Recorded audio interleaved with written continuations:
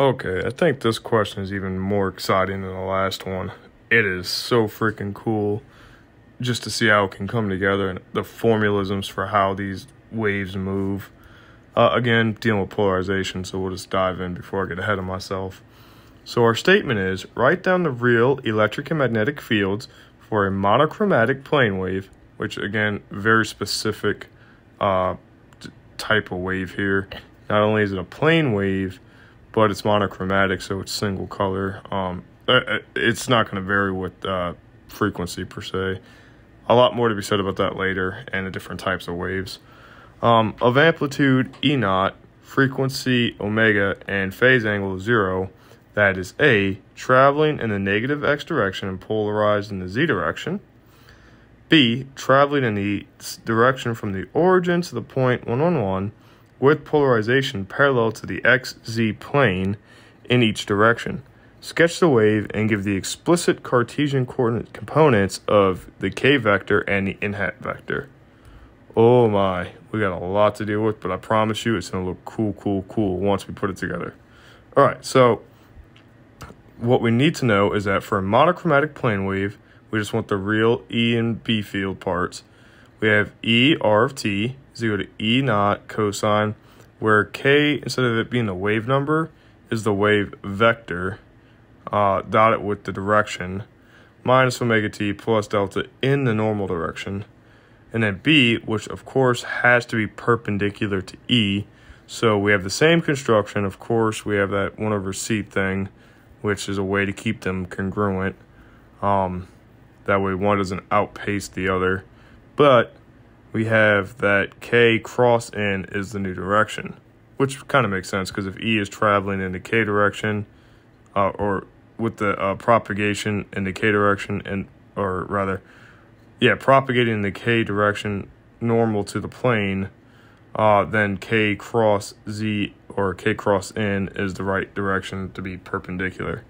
Okay, so what we have is the propagation and polarization vectors k, n, and what we need to note is that their dot product is 0. Okay, makes sense, they're perpendicular. All right, so for part A, the wave is propagating in the x direction. Hence, the k vector is equal to negative omega over c x hat. Okay, negative x hat. The wave is polarized in the z direction, so our n hat is equal to z hat. And for some vector r in space, we have k dot r is equal to, well, now take the dot product of the k vector with the r vector, and we see that the only thing that stays standing is the x. So we have negative omega over c times x. And now the cross product, k hat cross n for the B field, well, we see that k is equal to negative x hat. Since, again, we want the unit vector, we don't need the omega over c part there. But with that, we get the negative x cross z is equal to y. And so we can construct the E and B fields pretty quickly from that. Thank you for the construction in the book. So once we do that, we see that we have E x of t is equal to E0 cosine omega x over c plus omega t. Again, cosine being an even function, we could factor out the negative and get rid of it. No big deal there. And B, once we plug everything in, we get E0 over c cosine omega over cx plus omega t. Again, we could factor out the negative, but now that's in the y direction. All right, so couple things to note here. Here's our sketch. Let's note that we are propagating in the x direction, okay? It is notation that our polarization affects which direction the E field points. So if our polarization is traveling in the z direction, we have to put the E field in the on the z axis, okay?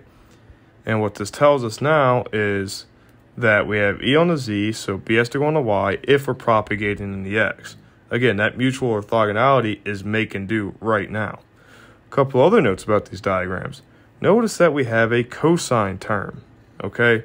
And we know that cosine has its crest at the axis or the origin. Okay, so the amplitude needs to be E0 for the E field and E0 over C for the B field. Okay, that has to be the maximum at the origin. So on the x-axis or on the z-axis, we have the maximum E height, and on the y-axis, we have the maximum B height. All these things we learned in trig are coming back, and that you're going to lose points or mistakes your diagram if you do not put the crest on the origins when you're dealing with cosines. Similarly, if you're dealing with sines, you need to have that or the 0 point there. Okay, so all these things are moving in the right direction, right? We see we have a maximum at the origin, and then or at z, and then it goes down throughout its phase. But this is really freaking cool. We have everything we need to know about the light just by the propagation direction in the x and which way it's oriented with the polarization z. So those are 2 bits of information that we need. That is awesome. Otherwise, we could torque any of the polarization angles in any other orientation while still propagating through the x. That is just so cool. But, of course, this is a pretty basic example. Let's do one that's in general space. So that's what we have in part B. So for the propagation vector, we are traveling to a point in space from the origin to 1, 1, 1. And if we do that, we just take the separation vector distance. So that's 1 unit in the x, 1 unit in the y, 1 unit in the z. Hence, we have k, the propagation vector, is equal to omega over c, 1 x hat plus 1 y hat plus 1 z hat. So if we want to find the unit vector, so we just take the magnitude of the components, so that's 1 squared plus 1 squared plus 1 squared, which is equal to square root of 3, divided that by, and that's what we have. Again, the omega c just kind of stays there with the k regardless. Just due to construction and units. All right, so anyways, now we are told that the polarization is parallel to the xz plane. So the vector takes the form n equal alpha x plus beta z. Okay, that has to be parallel, so it's some component alpha and some component beta. Our goal now is to use the dot product to determine what the alpha and betas are.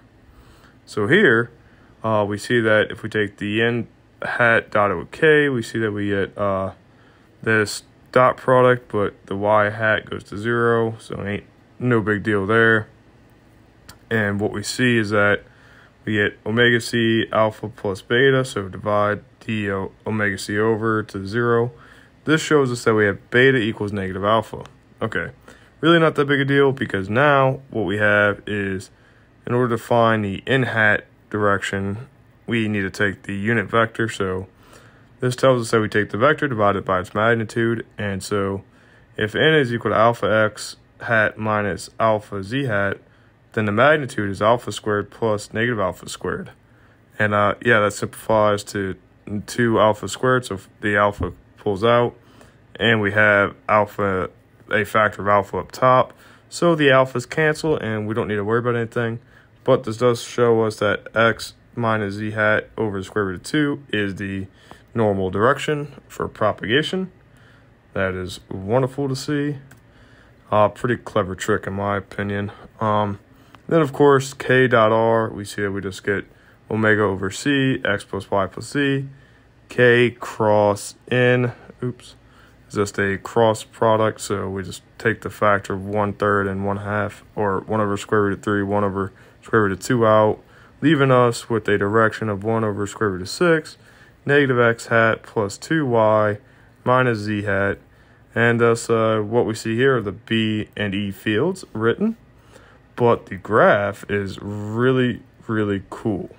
Okay, so since we know we're propagating from the origin of 0, 0, 0, 0 to 1, 1, 1, our propagation direction is equal to k.